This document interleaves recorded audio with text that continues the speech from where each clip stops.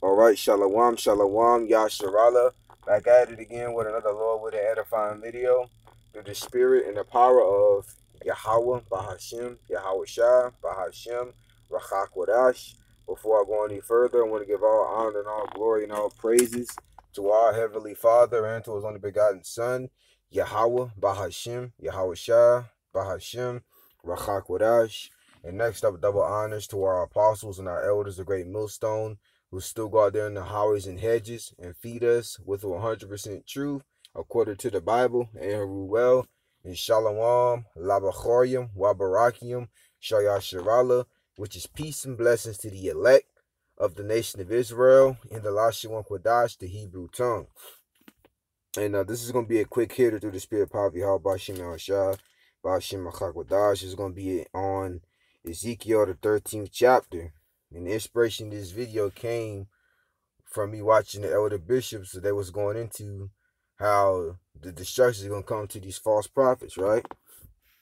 So this is the book of Ezekiel 13:1. It says, "And the word of the Lord, Yahweh, came unto me, saying," it says, "Son of man, prophesy against the prophets of Israel that prophesy."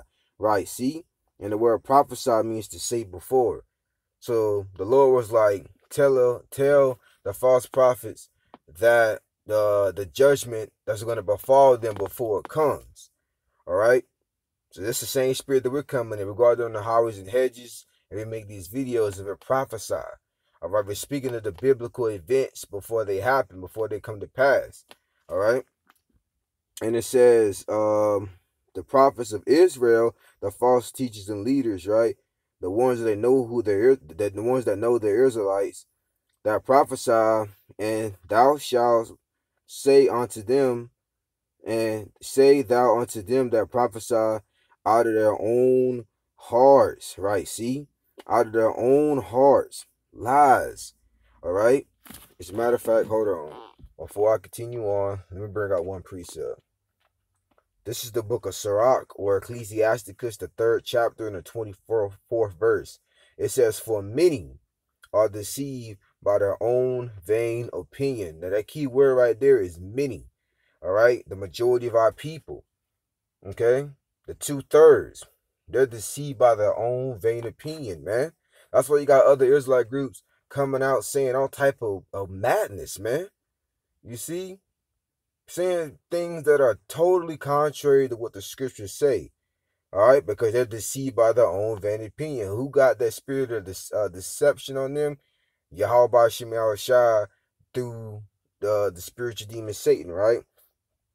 It says, and it's a vain opinion, meaning it's a worthless opinion, right? It's not going to profit nothing.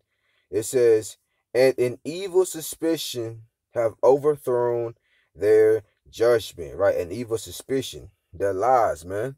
You see, have overthrown their judgment. That's why they don't judge righteous judgment, because they don't use the scriptures the right way. Okay? Although they read out of the Bible, you know, they claim they're breaking down the scriptures, but they're totally breaking down the scriptures the wrong way. All right? So, and they're going to be destroyed for that, man, if they don't repent. So now back in Ezekiel 13:2, "Son of man, prophesy against," right? Yep, those that are deceived by their own vain opinion, right? The one that's teaching lies, "against the prophets of Israel that prophesy, and say thou unto them that prophesy out of their own hearts, hear ye the word of the Lord." It says, which they were not going to do. It says, verse 3, "Thus saith Yahweh power, woe unto the foolish prophets that follow their own spirit." Right? And that word woe meaning death and destruction to the false prophets, man. And how do you know somebody's a false prophet if they're not teaching according to what the scriptures say?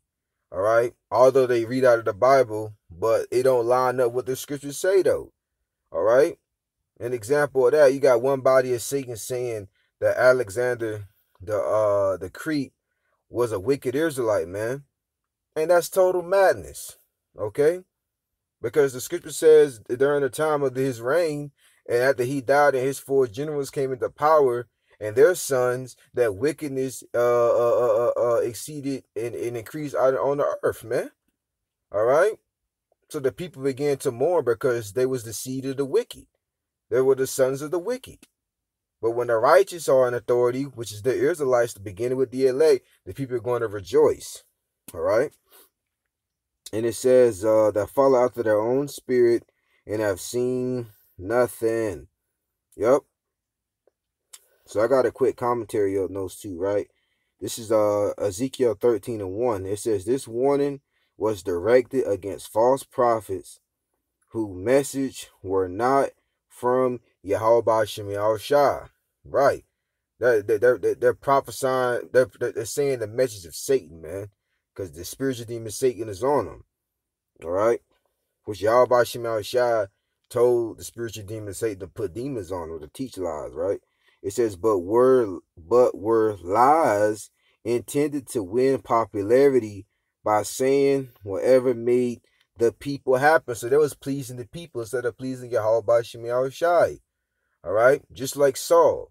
All right, Saul kept the best animals, and he spared the king of Amalek. You see what I'm saying?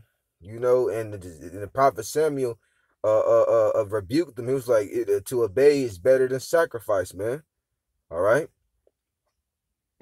And it reads, false prophets did not care about the truth as Ezekiel did. Yeah, they don't really care about their congregation, man. They just want that money. All right. The prophets that they're preaching the scriptures out of filthy lucre's sake. They're doing it for the money, which is wicked. All right. Now, of course, we take donations or tithes, as we call it. You know, if brothers or sisters that want to help out and they want to send money, of course.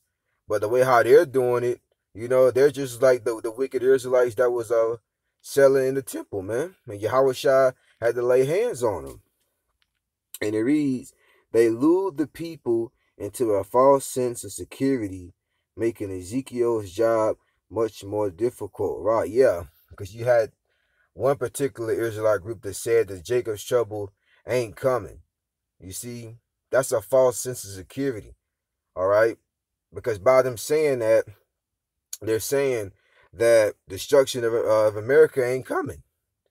Because when Jacob's troubles come, you best believe that the downfall and destruction of this place is going to come after it. So that's a false sense of security, right? And it says, beware of leaders who bend the truth in their quest for popularity and power. And you see it, all right? If you got eyes to see and ear to hear, you know, you see these other groups, man, and how they're rolling, all right? What they're into, okay? Compared to the elder apostles and elder bishops of Great Millstone, who sincerely been teaching this work for 30 plus years, man, and still going strong. On down to younger brothers such as myself and the camp heads. All right.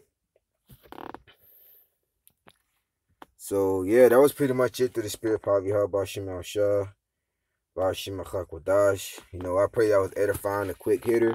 Lord's willing, till next time I say Shalom.